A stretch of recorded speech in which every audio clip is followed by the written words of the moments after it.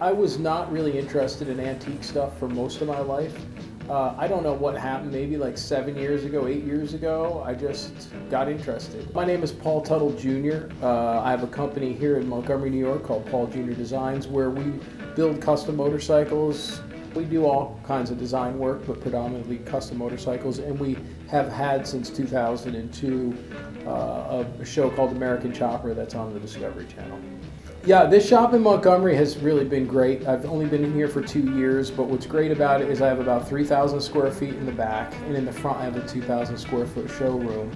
I live in the town of Montgomery, and it's right down the street from my wife's shop. This has been a pretty special shop for me, mostly because it's made it so that I can do everything I want to do close to home, but also it's enabled me to have a place for the people who appreciate and love what I do.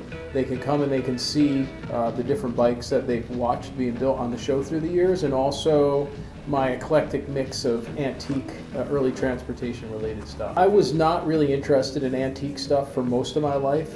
I don't know what happened, maybe like 7 years ago, 8 years ago, I just got interested. I saw a car that I liked, so I went and bought one, and then I started collecting Hudson cars, and I collected a bunch of them and sold them, and then eventually started to get into the signs a little bit more and some of the more early stuff, and then I fell in love with unrestored original things, and that's kind of what I've been sticking with. I just love things that are factory original from turn of the century, especially transportation related, and more in particular motorcycle, because it relates to what I do for a living now.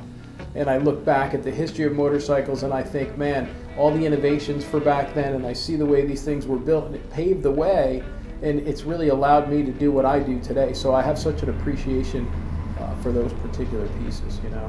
I have a couple favorites here. They're not even the most valuable pieces that I have, but I think historically important. I have a Zeppelin that was built by Goodyear in the late 20s. That's a pre-production prototype of the Akron. It is just it's a piece of American history. That's the only way I could put it. I also have a postal cart that I placed between 1902 and 1906, original paint, and that would have been delivered in the mail right in Massachusetts. And then I have I have 4 early unrestored motorcycles, and those are some of my favorite too, because they're so rare and unique.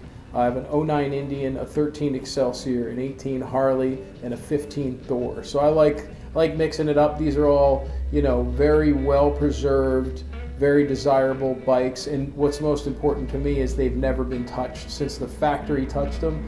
No one's ever touched them since. No one's taken them apart, no one's repainted them, and to me that's what I absolutely love, and I love that in the signs that I have as well. You know, for me, I just want to invite people to come down and see my showroom. I love when people come in here. Quite often I'm here and I'll walk people around and explain to them what the various things are.